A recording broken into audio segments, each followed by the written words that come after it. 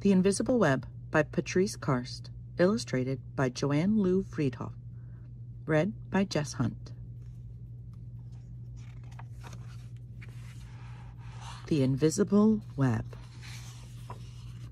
The very best news ever has begun to spread all over the world, one heart at a time. Shout it from the mountaintops. Every single one of us is connected to those we love by invisible strings. That means Giovanna and her daddy are always together, even though he moved to a new house. Omar can feel the tugs of love from his parents, even though he is living far away at school.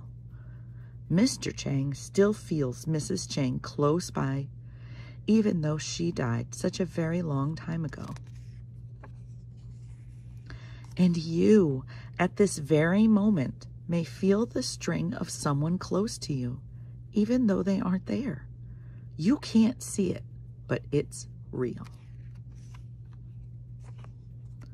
Our strings reach to everyone we know. They travel far and wide, to families and friends, classmates and coaches, to bus drivers and babysitters, neighbors and pets, to aunts and uncles and grandparents and grandchildren and countless other people. And all of those people have hundreds of strings.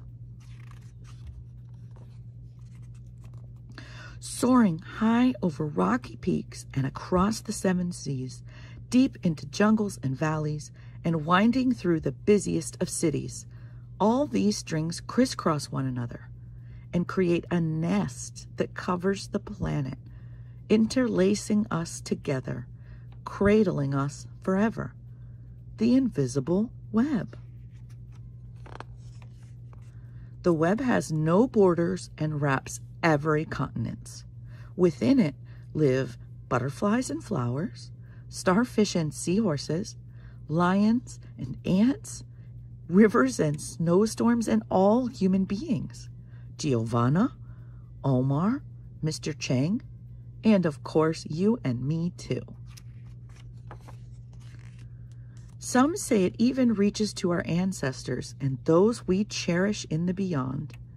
One tug on a string sends love to every one of us, woven together in this divine tapestry. And that means just one good deed travels across the entire web. Everything is linked. But sometimes folks forget. When they can't feel their strings, they forget about our invisible web. And that's when strings get tangled up. Like when lonely Luisa isn't invited to sit with anyone at her school at lunchtime. Or when sad Stefano wishes his friend Marcos wasn't so bossy when they played. Or when Mrs. Patel struggles at work without help and she just wants to quit. Even violence and war can erupt when too many of us forget the web. When strings are ignored, they can become weak and begin to unravel. But the more people who care for the web, the stronger it remains. The web feels like every parent since the beginning of time, holding and protecting each one of us in millions of gentle arms. What could be stronger than all of those hands holding us close? So many supportive fingers can always find a way to untangle strings so that love can flow again. But it's up to every one of us to spread the word. Our time is right now.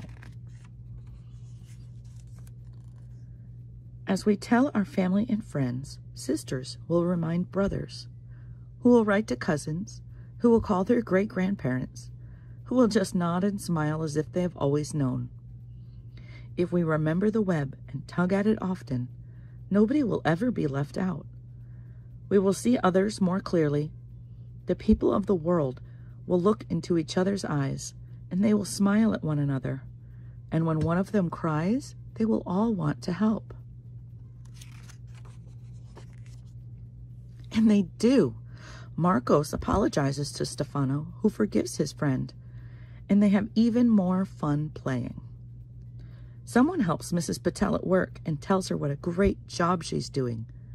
She remembers that she's important and feels happy. And Louisa feels warm and bubbly inside when a few of the kids in class ask her to join them under the banyan tree for lunch. She knows right then that the invisible web is real. After school, Louisa cries with joy as she strokes her cat, who purrs the news to the stars, and the stars whisper the secret to the clouds, who share it with the songbirds, who serenade the world with this exquisite melody of love at the start of each morning and all during the day. Until, as the invisible web glitters in the magic of twilight, the owls take over and hoot the news throughout the night. The invisible web is alive. Its time is right now. It breathes as we breathe, pulsating all over our earth, the single heartbeat of life and love. And do you know what that makes us all?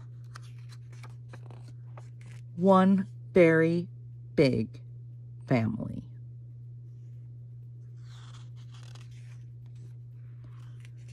P.S. I just love being right here in the very middle of the invisible web with you. What will you do to help untangle the web and to tug on it and send someone some love?